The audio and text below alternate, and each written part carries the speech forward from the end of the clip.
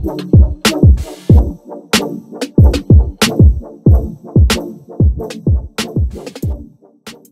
back to my channel. If you don't know who I am, my name is Famuly.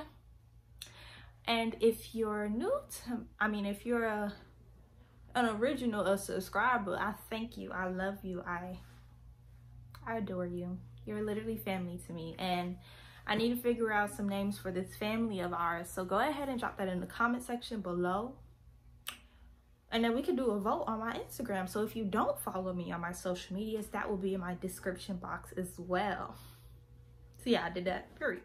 So I think I'm about to do like a FAMU edition series. And this one is just going to be Freshman Advice 2020 edition for my beautiful fellow, or future rattlers, I should say. From a fellow rattler. And also other fellow rattlers that might be watching this video as well. If you want to give them more advice, go ahead and put that in the comment section as well, because we will truly appreciate that. Yeah, give us some more tips. The tips that I might miss, go ahead and drop them. So yeah, let's get into this video. Now, we are coming from high school. We're coming from, you know, the regular 6-7 periods a day, go home, live your life, right? Whereas coming to college, you're going to experience, you know, 8 a.m.s and believing that, oh, I could do it 8 a.m. because, you know, I woke up at 7 something to go to school, or school started at 7:40 for me for high school. Totally different. Totally different. Like, I promise you, I've never gotten to 8 a.m. because I barely could wake up for 9. So why would I wake up for 8 a.m.? There's a difference from, you know, going to school at like 7:45 to having to wake yourself up for 8 a.m. That means you have to wake up at like a good 7:30. It already take a good probably 10 minutes to walk up them hills. 10-15 minutes to walk up them hills to go to this 8 a.m. So you're going to tell me I have to get decent for 8 a.m.? No. Tip 1, don't schedule 8 a.m. if you don't have to, because you're not going to make it. I promise you that. Okay? Tip 2.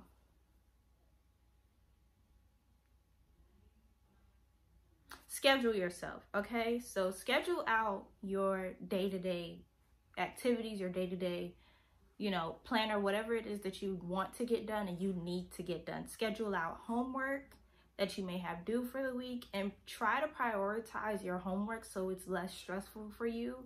So prioritize, like if you have Monday, Wednesday, Friday class, prioritize your homework so you make sure that you do it whether like on a Tuesday and Thursday, so that Monday, Wednesday, Friday you can do your Tuesday and Thursday homework, and you know, you breeze in throughout the weekend. You feel me? So you don't have to necessarily do homework on the weekend unless it's mandatory for you. Like if you have no other choice but to do it, then to do it. Just schedule out your life. Schedule the events that you want to go to, the activities you want to attend, the organizations you want to attend, like whatever it is that you are considering your freshman year, put it in your planner. That way you don't feel hectic. You don't start, you know, undergoing anxiety, undergoing depression, because it can happen. Trust me. It can happen. So the advice that I would give to y'all that I did not give to myself, or that I wish somebody gave to me, is to schedule. Learn how to schedule, learn how to practice time management, because you're going to need it. You're becoming an adult. You're not still living in your parents' house. You're not going to high school anymore. This is college. This is you choosing to be an adult. You choosing to be, you know, a student at a university. It's totally different. Tip 3, homework first. I don't care if it's homecoming week. If you know homecoming week, you don't plan on going to school, you don't plan on participating in anything other than these parties and these school events that are just too litty lit, do that homework that's due that week, or the homecoming week. Do it the week before, do it the weekend before, whatever it is. Get it out your way, because the last thing you want is to be having a blast at Set Friday, or having a blast at whatever party they have throughout the week, because y'all know there's a party or like 2 parties every day of the week. Don't be that person that you look at your phone and you see grade updated for da-da-da-da on Blackboard and you just like, I missed that assignment. Trust me, because I've been that person too many homecomings. Don't do it. So just make sure you do your homework. Another tip, don't not go to school homecoming week. Don't think just because it's homecoming week, these professors are going to feel like, oh, you don't have to go to school. They're not canceling class.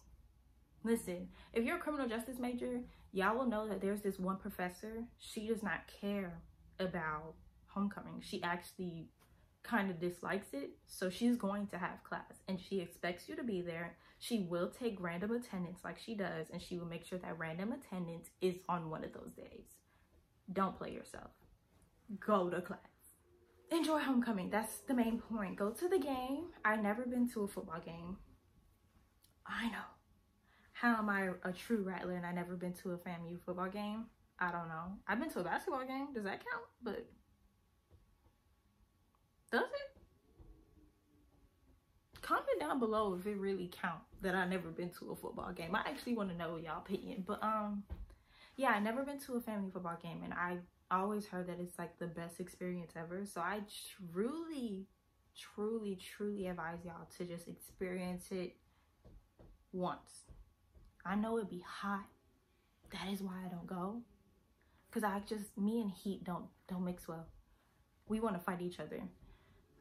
I don't like the heat. And y'all know FAMU like to have their football games either at night, which rarely happens, or when the sun is literally slapping you. Like the sun is beating you down. And they want to play on the field. No. I tried to do a cute face. The hair just got done. The edges are natural again. No, I don't like that. Like, how you expect me to be cute for these games and I'm burning up?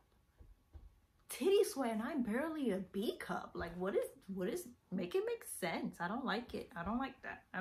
But still, experience a game. But anyway, once you're up. If you are deciding to do any organization, any committee, whatever it is that you are actually considering to be a part of, freshman year, in my opinion, is the best time to do it because you're new, you're fresh. And I feel personally like these organizations love newcomers rather than juniors, seniors, you know. So I just truly feel like if you want to do an organization, if you're considering it, start the process freshman year, get in by sophomore year.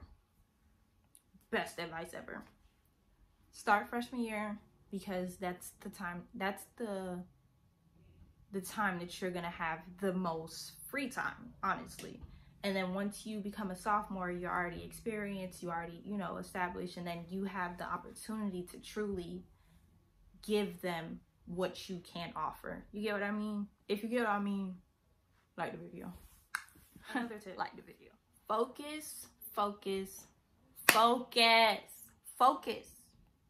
Focus on school. Get them A's. Don't be failing. There's no reason why you are a freshman and you're failing. These are the easiest classes ever. SLS? What? Yeah, I'll go do a scavenger hunt and get an A. These are the easiest classes. You need to be in your 3.0s freshman year. There should be no reason why you hit in 2.2, 2.4, and you was a 3.4 when you came in.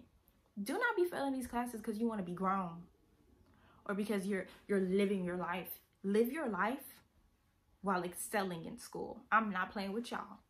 I love y'all because y'all are family. Y'all Famuly. But I don't need to be hearing that y'all are failing. Y'all are amazing. Y'all accomplished getting accepted into the school. So you need to accomplish being 3.0 and higher. Come on, let's keep our graduation rate excelling. Let's not give your schoolwork and focus on you. These boys, these girls, these parties, whatever the case may be, all the fun is gonna forever be there. At the end of the day, it follows. And it only gets better when you are in a proper position, when you're truly happy with yourself and where you are. You're not gonna feel the same when you're failing a class, but you're going to this party. No. Why are you wasting your time going to a party when you're failing a class that is affecting the reason why you even came to Tallahassee in the first place? Now, when you get to the point where you're on academic probation, what is that going to do for you other than stress you out? Let me hear it. Nothing. Focus on you. Focus on school. Another tip. Don't get no credit card. If your mama say, I'm gonna get you a credit card for your laptop, get you a laptop. No, say no. Say no. Or even if she does, at that moment, cut that credit card off. Because you need to pay back the $700, $800, whatever you just paid for that computer, and keep your credit at a decent level. Also, start saving. Start saving your money now. Whatever little change you get, save it, because at the end of the day, you're going to have rainy days and you're going to have situations that come about out of nowhere that you're going to wish you had money for. Freshman year, me and my friends balled out, okay? We had a blast. We had a blast with this little pocket change that we were getting. Not to realize at this point, I should have saved that money. I should have been smart about it. Everybody knows your first year of college, you can't, you aren't supposed to have a car. Some people do have a car, but you're not supposed to have a car. So save up whatever money you're getting to get a car. Be smart about it. You wanna be one of them sophomores whipping it they sophomore year when they come back from summer. Save your money, honey. You'll thank me later. You might be mad that you gotta eat ramen, but you'll thank me later. Another one. Don't get a job until you are actually like properly scheduled in life. Like until you have like your schooling, your organizations, whatever it is that you're trying to do in order, and you actually are balanced, like your life is balanced out. Don't worry about getting a job, because understand that you're going to get refunds. It's likely that you're going to get a refund. You also you're in student housing, so you don't have really much bills or any bills at that point to worry about. So don't stress yourself on, oh, I need a job because I need to get this, I need to have that by this time. You're young, you're having fun, but at the same time, you're coming for school. Take this first year not graduate. Take this first year to get yourself in the position you want to get in, right? Those organizations, those grades, whatever it is, because they're going to look back at from freshman year to senior year and see how you excelled or decreased, whatever it is. Let me tell y'all something. When you see that refund hit your direct deposit, sidebar, get that direct deposit. Don't let that money go home, y'all. When they send that money back to your house and you realize you're not getting your refund check because your parents already got it, you're gonna be so mad when you see everybody spending their money and you poor still. And y'all know parents don't like to give you what they saw you got. They'll give you a little percentage of it, but you're not gonna get the whole 2, 3, whatever refund you got. If you get 1K, 2K, 3K, but it's likely it's gonna be in the K's. Use it wisely.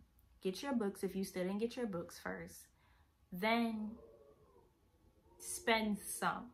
Don't spend all. Spend some of your money and save the rest.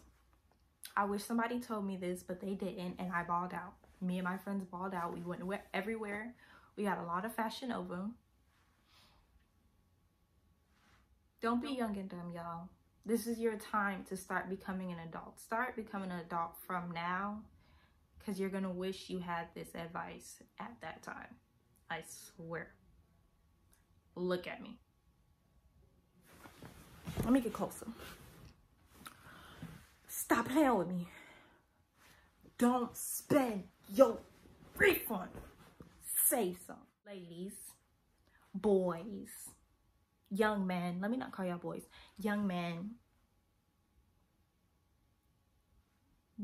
the dating, it's not vital.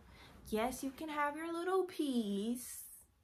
Yeah, we are gonna want one. We finally at mama and daddy's house, grandma and grandpa's house. So of course we're going to want to try to be a little grown. We out of high school, we feel like we grown. We 18, some of us 17, I guess. Young and educated, period. But we 18, so we feel like, ooh, my parents don't know what I'm doing. Let me be grown. Don't.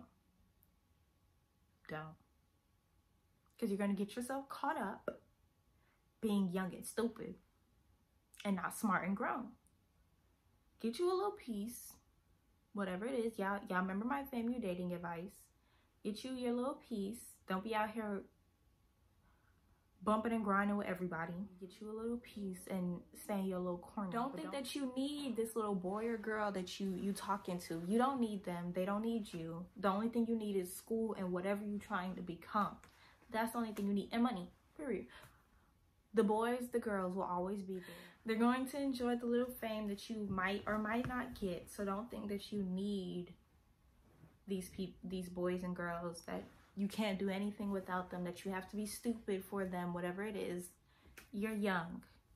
You don't need to be tied down at this moment. You need to live your life, because you're going to regret not living your life. You're going to regret not living your 20s and your coming of age properly. You're going to wish you did. Some of us maybe not, but don't feel the need to be in a relationship. Don't feel the need to talk to whoever you're talking to just because somebody else is talking to, or one of your friends is in a serious relationship, because 9 times out of 10 it's probably not gonna last. Sorry, not trying to sound negative or anything, but 9 times out of 10 it's not gonna last, because you're young. You don't know what you truly want. You think you know what you want. You think you're grown. You think you got everything under control. You don't. So save it. Save it. I don't want to hear it. That is all the tips that I have for you guys today.